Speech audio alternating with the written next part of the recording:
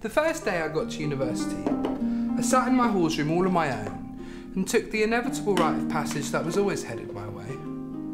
I downloaded a gay hookup app, and one that I can't name for compliance reasons, but I think you know it. My mum called me, crying in the car after dropping me at a campus in Harrow, only 15 minutes from our actual house, to say she was fucking gutted, babe. It feels like my fucking heart's been fucking ripped out. Which you'd say if I moved out of your house too. As I laid on my bed, I became what is known in the world of show business as a homosexual. And it all started with one man. And to this day, I do not know his name, his age, or his nationality. But I do know he has a series of birthmarks on the base of his cock that looks remarkably like the EU flag. It was the first dick pic I was ever sent. And in this embryonic stage of homosexuality, I thought, oh my God, I've been sent a dick pic. What an honour.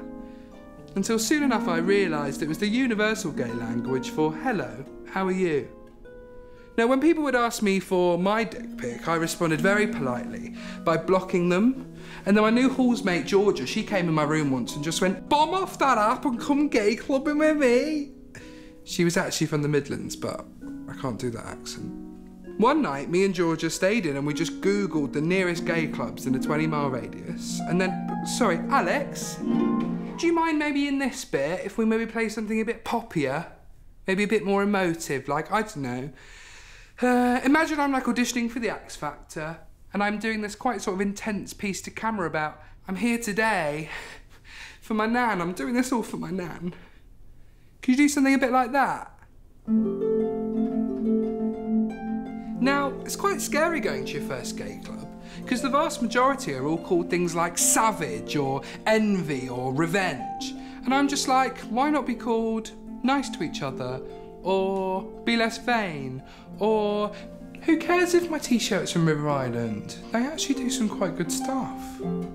So one Saturday, me and Georgia downed a whole bottle of White Zinfandel each and got on the last train into London. We queued for 2 hours outside Heaven and then got rejected because Georgia had a knife in her bag. From a charity bake sale we'd done earlier in the day. We raised 18 quid for Coney 2012 and I don't really regret a single second of it. But feeling defeated by not getting in, we wandered the streets of Soho until we found Freedom Bar. And with that name conceptually being something we believed in more than heaven or revenge, in we went. Sorry, Alex? Do you mind if we actually play something now that's a little bit sexier, a bit more raunchy, a bit seductive, like, I don't know, let's imagine that your mum's just died and I'm walking into the hospital to support your dad. And then eventually me and him form a romantic bond, partly because of his grief, but also my innate sexual energy. And then I become your new step-parent. Could you do something that sexy? Now, I was wearing a white shirt, far too small, blue jeans, tight around the arse, and black boots. I was a burgundy lanyard away from a job in prayer. And this bearded Scottish bloke came up to me at the bar, let's call him Braveheart for brevity, and he was holding 20 quid and he wasn't wearing Crocs. In 2012, my only type was men who didn't wear Crocs. And he said, hey, my friend over there thinks you're cute. Do you want to come over for a drink? And I looked over at this table of trendy bear blokes all wearing fleeces and gorgeous queer women all wearing fleeces, and I thought, fuck it. So I popped to the toilet to powder the inside of my nose. I texted my friend Georgia to say I'd be busy, and then I went back, and Braveheart said, oh, my friend, she's over there dancing. And I thought, she?